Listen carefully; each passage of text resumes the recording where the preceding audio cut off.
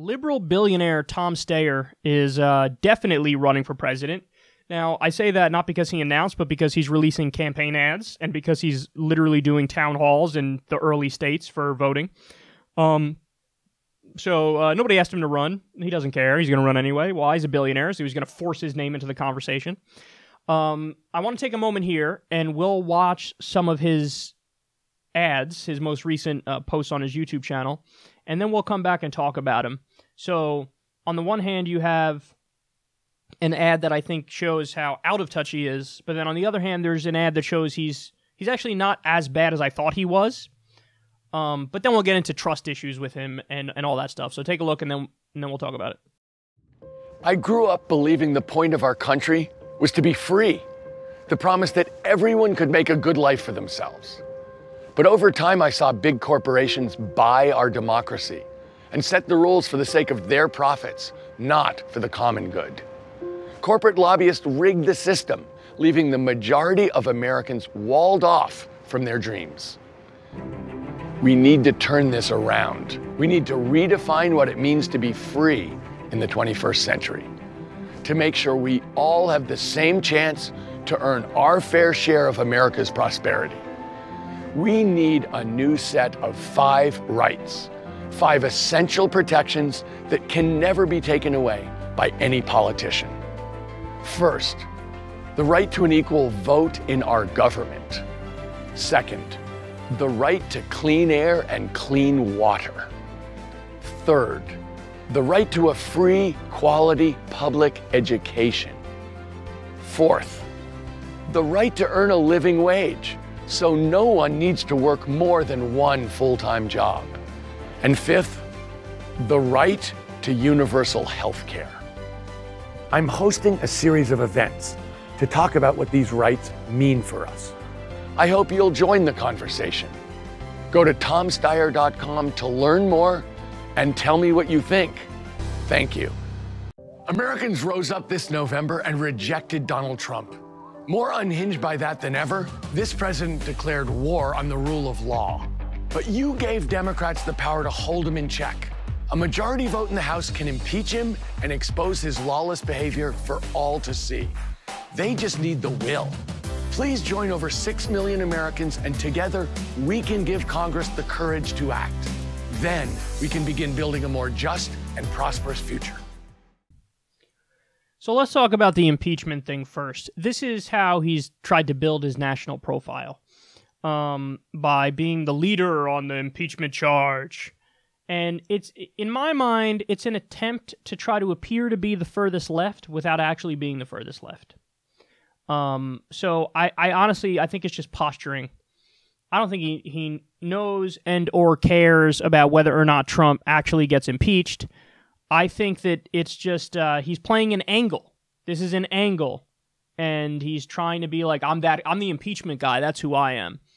And it allows him to make an argument. It's a BS argument, but an argument nonetheless that I'm the most progressive. That's why I've been leading the impeachment charge. Where are all the other candidates on impeachment? Now, I don't even need to get into the details of this with you guys because most of you know my position already. In terms of, are there substantive issues that you can impeach Trump on? Well, absolutely. I mean, the emoluments clause. He's absolutely taken money from foreign governments. He's absolutely done their bidding in return. That's a violation of the emoluments clause of the Constitution. You could 100% impeach based on that. You can impeach based on his foreign policy. I mean, to be fair, you could have also impeached Obama about his foreign policy because under our Constitution, Congress needs to declare war whenever we go to war. Now, what are we doing? We're bombing 8 different countries. We don't have a declaration of war for all of those 8 different countries. They're claiming that the post-9/11 war on terror authorization for use of military force extends to Yemen, where we're fighting the Houthis and we're de facto aligned with Al-Qaeda. So the authorization for use of military force allowed us to both attack Al-Qaeda and help Al-Qaeda, according to these clowns. So you could impeach Trump based on that. He signed a pro-torture executive order. I mean, that's a violation of, people's 8th Amendment protection from cruel and unusual punishment. You can impeach over that. So it's not that I don't think there are areas where you can't impeach Trump. I think you can impeach Trump. But number one, you waste a tremendous tremendous amount of political capital in the process, rile up his base, assuring that they turn out in 2020, while at the same time guaranteeing that you do what? You get Mike Pence, who, by the way, is going to continue to do unconstitutional things in his own respect. So I just think it's kind of like a pipe dream.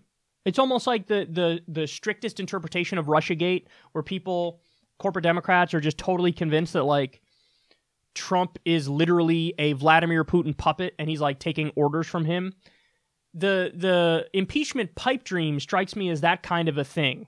It's just like a lazy thing that somebody who's generally on the right side of issues believes in, but they haven't really thought through much of it. But I think Tom Steyer here is he's just playing an angle. He's just posturing so that he can run in 2020. And also, I'm pretty sure that for all the people who signed the impeachment petition, he's also getting their email and all their information for the upcoming race. So, kind of fucking greasy and disgusting. Now, the other ad actually wasn't bad. So, it's too vague, that's clear. But it's also, he's hinting at the right thing. So, he wants 5 new rights. Equal vote. Now, you'd have to get into the details of that. What do you mean by that? Do you mean we're going to have automatic voter registration and ranked choice voting? Because then I totally agree with you, and I'll support those policies to the hilt, okay? I mean, those are awesome, awesome policies. But what do you mean by that? Oh, we're going to guarantee an equal vote. I need the details. When he says you have a right to clean air and water. Okay, that's good, but that's a really low bar. So, again, I want more specifics on that. What are you going to do? Who's going to be the head of the EPA? What are the new regulations at the EPA going to be? How does this pan out? Then he says, a right to a free public education. Here I'm going, hold on now. He didn't actually say a right to free college, but he said a free public education.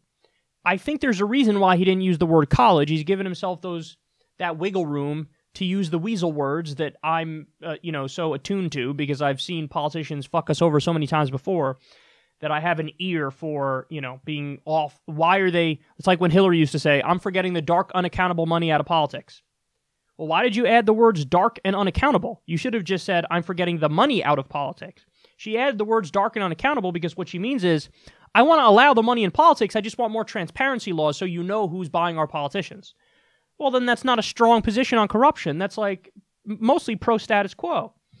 So when he says, I'm for free public education. Does that include college? Because if it doesn't, then that's not good. And then he says right to a living wage. Totally agree. And that's enough for me on that front. And then he says right to universal health care. Again, totally agree. I think it would be interesting, though, if somebody asked him in the debate stage, do you believe in Medicare for all? Because Tom Steyer might be the kind of guy who says, oh, no, I believe in universal health care. And then that pivots to, universal access to health care. And then that pivots to, well, let's just expand the Affordable Care Act and keep the heart of the system in place, which is the private insurance system, but still give everybody coverage somehow. We need to know the details of what you mean by universal health care. I think you should say Medicare for all, and then I would be off your ass. But when you just say universal health care, I've seen too many politicians say, I believe in universal health care, and then that becomes universal access to health care. Whereas Medicare for all is not that. It actually is covering everybody, and it's government funded with our tax dollars. Okay. So, final point I want to make is this. The first thing is, he's not going to win. He's not going to win because one of the things is, let's be serious, the way he talks. Now, that could be, you could say that's surface level and that's stupid, but I'm guaranteeing you he's not going to win. Because we're not in his era. He's Martin O'Malley 2.0. Martin O'Malley ran on a platform that was much more similar to Bernie Sanders' platform than Hillary Clinton's platform. And Martin O'Malley got negative 12 votes. There was famously, I remember covering the story, he did an event, I think it was in Iowa. I could be wrong about the state, don't quote me on that. But there was like literally one person that showed up to his presidential event. One person. So it just wasn't going to happen because he's the old school politician. He's the 1980s style politician. I'm going to give you my talking points and I'm going to point at you with my thumb because that's better than pointing with my finger. The finger's too aggressive. So I'm going to point with my thumb, and it's all the platitudes and the cliches and the controlling your rhythm and cadence and how you speak. See, when I'm talking to you guys now, I'm talking to you like we were sitting at a bar together and I'm just talking. when Martin O'Malley talks, it's like every single thing is robotic and structured and planned out, and I am putting the inflection over the proper words. And Tom Steyer's the same. Too self-conscious, apparently not familiar enough with public speaking, too coached, and he comes across as fake, and there's something about that that's fundamentally untrustworthy in people, and people don't like it, so he's got no chance just based on the way he talks. But the other point is, he's a billionaire hedge fund manager. A billionaire hedge fund manager. Now, listen, on the billionaire thing alone, I'm not pounding the gavel and saying, never, there's no way he could, be a good president. FDR was rich, came from a rich family, and he was viewed as a traitor to his class. Okay, so it's possible to be a traitor to your class, so I'm not harshly judging him on that. But on the hedge fund manager thing, am I going to judge you a little bit? Yeah, I am. Because you're a hedge fund manager. I mean, your life experience is fundamentally the opposite of,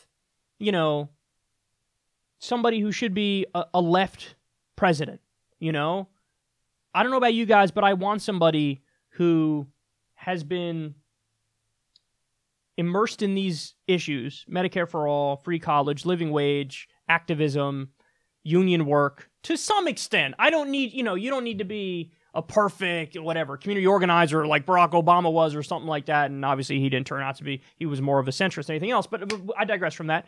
I'm not a stickler on past stuff, so not many things are a red flag to me, but billionaire plus hedge fund manager, a little bit of a red flag, just a little bit of a red flag. So I don't think he's going to win. So we're just having the conversation for the sake of having the conversation, but in some ways he's exactly what you think he is, Tom Steyer, and in other ways he's slightly better than what we originally gave him credit for, but we need to talk about him because he's going to run, and that's a guarantee, and you heard it here first.